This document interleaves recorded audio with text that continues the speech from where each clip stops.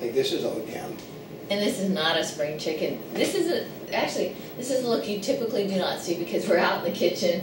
You see. Well, we've got our stuff piled right there because we've actually run out of space in this building totally. Mm-hmm. I mean, we're 50% of the one shooting area is just all stuff. I mean, we've got a cyc wall. We've got a 20-foot long cyc wall that can't be ran 20 foot out anymore because there's so much stuff from that we put together since January. Yeah. Yeah, and this is we're going to try to show you basically how we go about putting one of her music videos together. What happens is Chair Dog Music under Chris Wilhelm. Basically, he creates the music, and then I do the arrangements because and then we put together a dance number to go with the piece of music. The funny part comes is sometimes I don't like the music that she danced to, and I redo the whole thing. So, and then I'll take something else and I'll put new music. I'll jigger new music into her dance movements, and you get what you're doing. You basically for months have just been seeing the first parts of everything. Mm-hmm. If you could see what it is the Sea-Rock Slide is the total finished product. It's the first really total finished music video we have. But that was done differently than most music videos typically are done. Yeah, totally different because what it was is she did the choreography to a song called Interceptor. Mm-hmm. And I did not like I didn't like the music with the dancing, even though, but it is she's the choreographer. She arranges it. I think what's your background? She studied ballet and all of this stuff, so. Dance, and then I dance. I mean, I've danced in, I don't know, 50 or 60 different productions. Well, part of it is the choreography is done based on the feeling that you feel from the music. Yeah. And what happened was she really did, it's a nice piece of music. I mean, it was a good piece of music. We've been using it. It was not written for the Ford Interceptor thing. The Interceptor was written for SEMA, which is the automotive afterpart markets thing. It was written for that, and then she did the choreography for that. I didn't like the music that was put to it, so I basically I saw a point in the action where the choreography was, because you'd have to see how much video is shot, just getting to the point that it gets to the point where you're going to start working on the finished product. I mean, it's just like, and this time you're getting to see it from we're going to show you from the very beginning how it gets, and then the finished part, on the web series, which will be further down the line, is going to be the finished music video. Mm-hmm. Because we're basically starting it out, because we got to have a bigger space to get the dancers into. Because we got one bloody music video that's got, she's seen it. It's got like dance blue, dance yellow, dance red, dance 2 and 3, dance 4 and 5, dance 1 and 6, dance red and white, and basically it's like 150 gigabytes of material all put together to get to the finished product, which we really like. I mean. But it's called Full Combat. That one is out, and basically I think like Dance Blue is out. We're going to put Dance Red, and all these pieces out. So you're going to, individually on the internet, you'll see all the pieces. But this one is also totally finished. This one is available for people on, basically will be purchased. But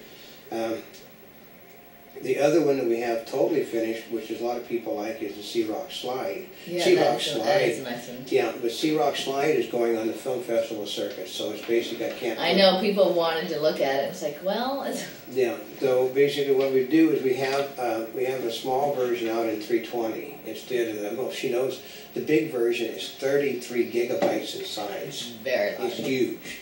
So we've got a smaller version out that they've been running in nightclubs, which they basically burn it out. But that one's done. So what we're going to do is we're going to show you how we get to it, because this one was written specifically for her because she had input on it, because it's got, what instruments we got? Well, I put a didgeridoo in there. It's got a didgeridoo in there. Which is not normally an instrument that you would find in dance music. We have special effects in there. We have we have acoustic guitar, we have drum, we have toms, we have electric guitars, we got the beat, you know, we've got, and then that's just the basis, because you understand that this thing is what is it? It's 7 tracks and basically 1, 2, 3, 4, 5, 6, 7, 8, 9, 10. It's probably got 100 different instruments on this thing. 100 on 7 tracks, which is what I do. I do the arrangement, because I mean, like I said, this was she sat down because she wanted to do something. She wanted to do some choreography to something modern. She really likes modern, so this was done to. We see people hear a little bit.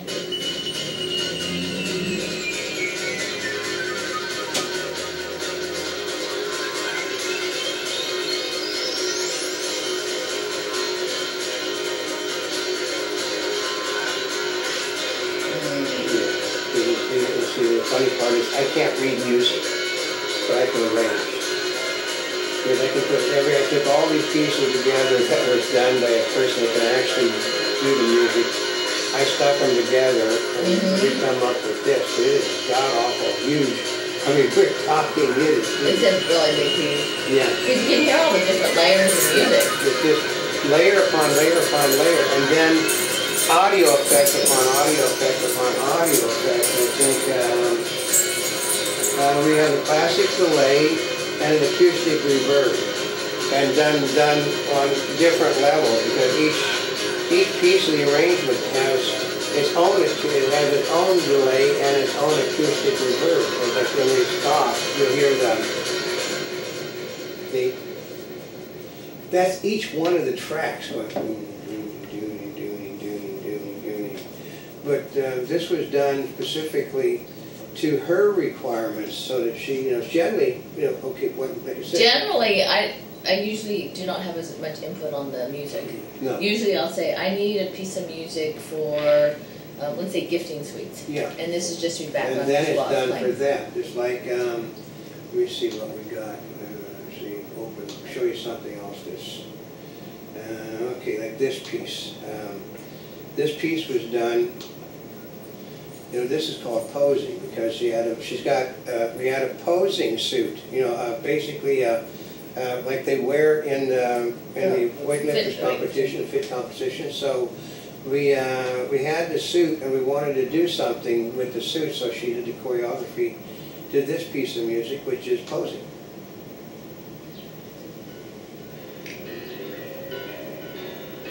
I didn't even know about this one. Well, because you get it. This one has got really nice effects to it. This has got bass and piano, many bass and many piano. Bass 1, bass 2, bass 3, piano 1, 2, 3, 4. It's basically standard.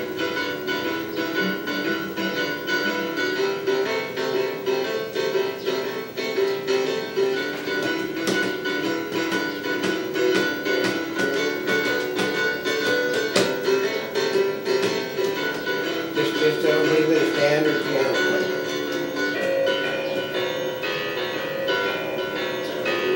So it was written specifically for a posing outfit, and then like another one, open project. I don't know what we got in here. Here's one which is fairly decent too. This was done because she, we were doing it. So a lot of this stuff is done for productions we've done. This one basically because we were doing something. This is just called drum solo.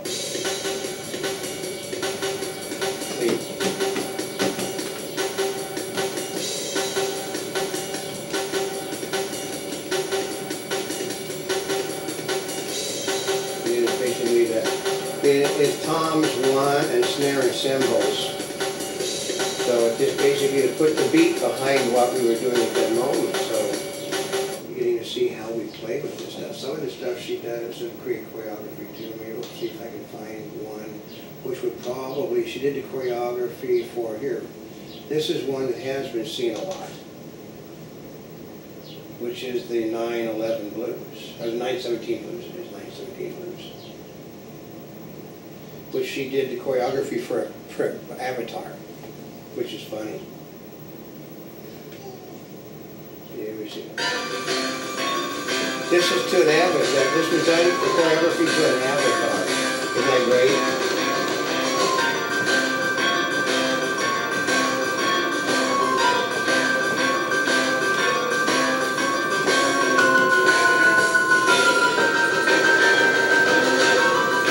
This piece is a really popular. This piece has been selected as a feature. This is a 3D video also with an avatar.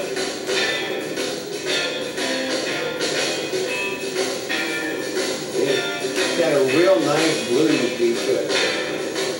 So.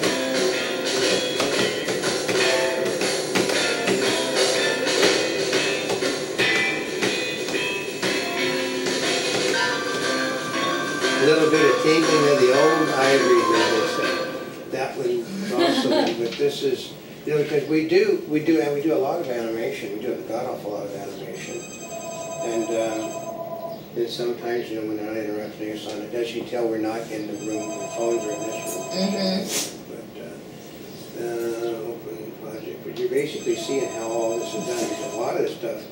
They're like, well, no, we're not really seeing it because they can't see it on the screen. You don't need to see it on the screen. No, we got. We'll tell you about it though. And this one she hasn't. This one basically been written for. She's going to get around to this one sooner or later. So because we can only, there's only so many people to do so many things. Because I arrange well, but I have to. This is a simple one. He can arrange faster than I can choreograph.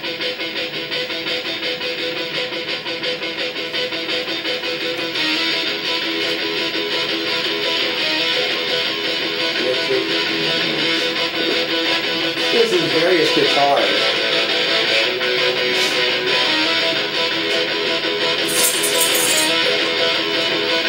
We haven't done this one yet. This is a piece of music that's going to be coming up. This is going to be more of like, I'm picturing this as she's already more of a frantic dance. Well, it is because it's a fast beat. But, you know, part of it is I can dance to it, but to choreograph and you remember what you did. Yeah. That takes longer. No, because we've showed you on the Sea-Rock slide, when she's been demonstrating how it was done, like I said, this is a bad part, is that we hadn't given a whole lot of thought about doing something like this before. And it just got kind of created for the fun of it, and then it was really, really popular. Yeah, it got really popular. This was not meant to be. What people don't understand is that the slide is, even though people, you basically saw doing graceful stuff, the slide is not a country move. The slide is the 3D, we have 2D and 3D at the same time on the screen. You can watch anything, you can see the same thing being done in 2D that's being done in 3D. And that's the slide. The slide, I make my slide, it can go any direction I want to make my slide go. It's our own, basically our own patented effect, because there's nobody out there in the industry that can put anything on the screen in 2D and 3D at the same time. We can. We can. And we're very good at it. So, we do in-house choreography we do and in-house choreography, and what else we got? We've got Christmas music, The Interceptor, you know, what do we got? Blues. Yeah, but we're going to have to get you singing because your voice has been magnificent. I know we do that a little bit. So, and then we've done, she's basically, okay, here's one, I can't find it right here, but, where is that? Okay, what I did was, this one we did choreography to the Long Beach Grand Prix last year. I did a bullfight. I had it all pictured as the autumn, because what we had was, like, we'll tell you that, a lot of people said specifically that this was the race was the best example of precision driving they'd ever seen. But I had to take, we put music to it, I had to put something that basically fit the tone of no power, nobody passing. So I put it to a bullfight. And that worked. We also have this one right here. This one was another thing, which basically... this one was done for the Rose Parade. This one was done for the Rose Parade, which, which basically got dead, but we didn't get to cover the Rose Parade. It was done for the Rose Parade, so this one...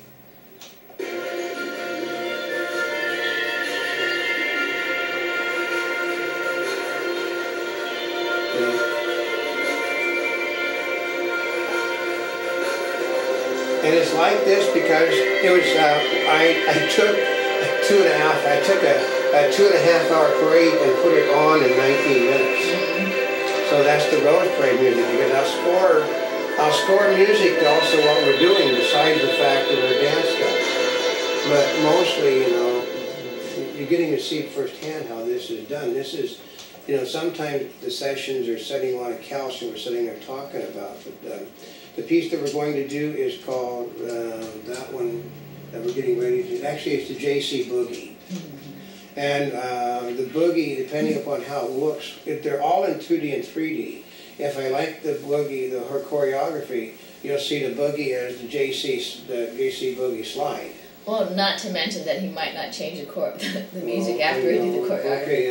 Okay, well, because part of it is he'll change the music, so different things that I'm doing in the choreography will coordinate with it. Yeah, okay, so watch, I'll show you.